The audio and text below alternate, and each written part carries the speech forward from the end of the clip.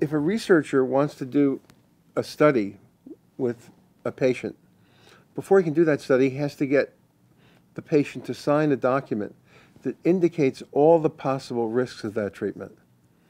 It's my belief that many of the medications that doctors are giving to patients today are more harmful than helpful to those patients, and that we would have a more informed body of consumers and a more careful group of doctors if we require the same rigor in clinical practice. If before giving a medication, a doctor had to sit down with the patient and explain to them, this is why you're taking the medication, these are the possible benefits, but these are all the risks. And I want you to think carefully about the risks and the benefits before signing this paper saying that you're willing to participate in taking the medicine. Right now, medicines are given like candy.